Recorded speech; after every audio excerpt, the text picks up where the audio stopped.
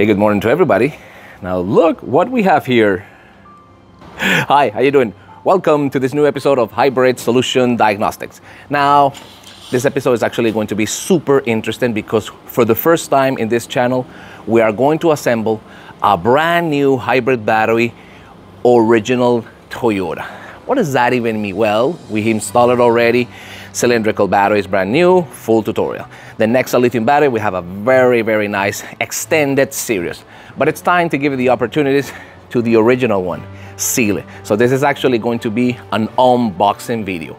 I want to take it apart, I want to open it, I want to test the modules, and I want to install the battery to see the real performance of the high voltage battery, original from Toyota. This one actually came from Japan. I will take my time and show you exactly all this experience. So if you want to know about the original battery, stick around. We will continue then.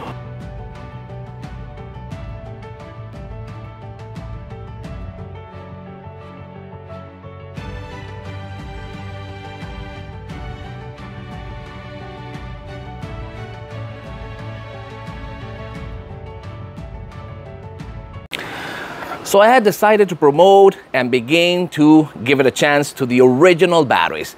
Open it up, offer this brand new product to all my customers. But before doing that, I have to share this experience to my car, of course. Now, if you guys can see that battery, that is the lithium prototype battery that I've been using. So far, so good. Super amazing results. Pretty nice.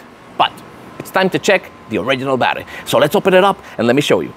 First thing is first, let me show you the part number. So this is the part number. So this ain't joke, you know, this battery coming directly from Japan. All right. So we got all the parts over here. Let's open it up right away and we'll continue. First thing is first, I got to take out all these clips. Give me a second in order to open up the box. Here we go. Here we go. Coming now. Hey. See what's that? Okay. One more. And that's it. We can open it up. Give me a second. Remember, guys, that I'm doing this with one single hand, so get out of here. There you go. That's it. Look. Oh, beautiful. Directly from Japan. New battery. Now, as you can see, this is the flathead batteries, okay? So, let's not waste any time. Let's finish to open it up. We'll continue. Here. She's actually pretty well secure in this box. Very secure, actually. Here we go. Give me a second. You have to remember that the nickel metal hydride batteries, they're quite heavy. So here we go. That's it. Okay. Let me take up the box. Repair, maintenance, staff. Okay. Showing us exactly. Okay. No, this is just basic instruction. It's coming with the sensor, the temperature sensor connector. This is actually great, eh? Let's continue. Give me a second. All right, let me see. Okay, a quick description of what we have here. As I said, current sensor. It has all the cables. This looks beautiful. All the connections, brand new, you know. Of course, it's quite safe because remember, the circuit is open. Cables, let's see inside. But I'm not gonna waste this time. I'm gonna open this. I'm gonna check them. I want to open the box and I want to check the serial number. So let me open it up and I'll show you. All right, so we open it up and as you guys can see, these are the flat type of modules, okay? These are Japanese modules, so yeah, they don't follow exactly the same pattern of the serial number, but they all match, which is great. So what I'm gonna do, I'm going to open this battery. This is my battery. As you can see, it's using the lithium battery. All right, as you can clearly see, well, these two batteries are quite different, all right? Now we're gonna pass the battery management system, okay? The cooling fan, of course, and the junction block from this battery to this brand new original Toyota hybrid battery for Prius C and Aqua. Here we go. Did I even mention that one of the biggest secrets to keep these batteries alive is just keep it clean inside? Well, look, absolutely no dust and debris. Remember, this is my battery. That's how it is. All right, let me open my battery. Hey, look. She's looking as beautiful as it gets. So let me take these out. Give me a second. All right, the remove. I can take out the junction block now. All right, here we go. You're going directly to the brand new battery. Here we go. We haven't even checked the bus bars of the new battery, so let's open it up right away. All right, let's see what we have here. Let me see. Oh, this is looking as beautiful as it gets. I was going to actually put the nickel, but no. Look, this is incredible, as good as new. Especially the cables, everything is as good as new. So definitely one of the beautiful things in the hybrid battery. New is new, that's how it is. So as you can see, I already took out all the accessories from my lithium battery. I installed the computer over here, so it's time to plug it in. Here you go, as beautiful as it gets. I'm going to install also the battery management system. The cable's a little hard because remember, it's new. And then the service plug grip cable that goes something like this. So let me just install it. That's it. The clips are on. So what I have to do is just look. Oh, this is so beautiful. I'm actually very excited because it's actually the first time that I'm installing into my car, at least, a Toyota original hybrid battery. So this is quite an experience that I wanted to share with you guys before we are going to begin promoting this battery. Heavy, but I'm quite curious, what will be the real capacity of this battery? Hold on and let's check it out. In the meantime, if you're liking this content, don't forget, like and subscribe. You gotta support the channel. Hybrid Solution Diagnostics is a channel made for you. So we will continue then. We're also going to assemble the battery air inlet, which goes like this, so I can connect now my current sensor and my intake air temperature sensor. You have to remember that this new battery brings all the sensors together. Now let me put the little clip over here. Give me a second. That's it. Secured. That's it. And my fan, look at my fan. As beautiful as it gets. Here we go. That's it. Let me just secure it and then we will continue. So before we continue, I'm kind of wondering, is this battery in balance? Let me take out the bus bar from the other side and let's measure the individual voltage of the module. Let's see what we got. Oh yeah, we got a bunch of accessories over here. But I want to open this side. Let's see. You see, oh, this is so beautiful. Oh, no. This is like too much with too much beauty. So what I want to do is I want to measure the voltage of the individual module to see if this battery is in balance by chance. Let's continue. I actually didn't want to bore you guys measuring voltage of the individual modules, but this battery is showing me 7.84 per module, which is telling me that it's truly fully charged and in balance, which means that I am very excited to see the power of this battery. So let's assemble back and we will continue then. So without wasting any more time, it's time to assemble all the plastics. Let's see, everything is secure over here. Good to go. Let's go to the other side. Have you seen such a beauty like this? All right, the other top cover. There it is. The other one, last one. That's it. All right, let's continue then. So without wasting any time, this is ready. Let me just put back the case and we will continue. There she is, completely assembled and ready to install. So let's go. Inside the cabin is fully serviced, clean it as good as it gets, so it's time to install. All right, how's she looking? How's she looking? As good as new, right? Now, without wasting any more time, let me assemble the frame, the seat, the covers, all those kind of things, and I want to heat up this battery right away, go take it a ride, to heat it up give it some cycles, and do the state of health test to see how much power these brand new Toyota batteries are going to give to your car when you're installing original Toyota hybrid battery. So we're almost done. Let's continue.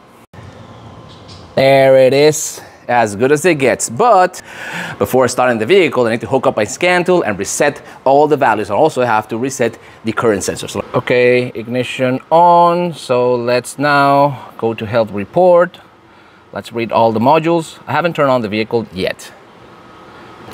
The reason is because I'm going to reset the current sensor and all the adaptive values of the high voltage battery system. Remember that this is a new battery. It has more capacity, so we want to recalibrate everything, okay?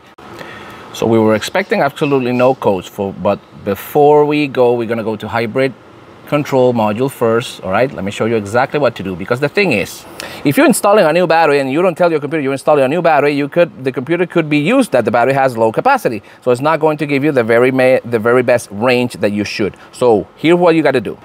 Go to special functions, go to initialization. There you go. Welcome to the current sensor initialization. Now, this function used to learn the value of the hybrid control ECU when replacing the battery current sensor. Press OK to proceed. Ignition on. Give me a second. There it is. Initialization is complete. That is absolutely everything. Tell your computer that you have a bigger battery with more capacity. So, time to start the vehicle. So without wasting any time, here we go. There it is. We are in ready mode now. But then, I'm not going to use launch to monitor the battery, how it behaves. Let me hook up Dr. Prius. Okay, this is live. This is the first reading that I'm getting from the battery. Okay, let's check the voltage, how we're doing.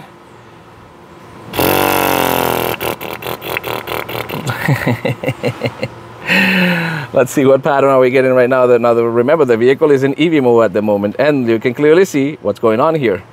We have a battery with absolutely the most capacity as it gets. But what I'm really going to do is, remember that this is a new battery, so you cannot just do the life expectancy crap test right away. No. You gotta drive the vehicle for a few miles, okay? Make the battery heat up, because remember, it's high current flow, so you cannot just push it right away, injecting all that bunch of currents to the battery. Otherwise, you can damage.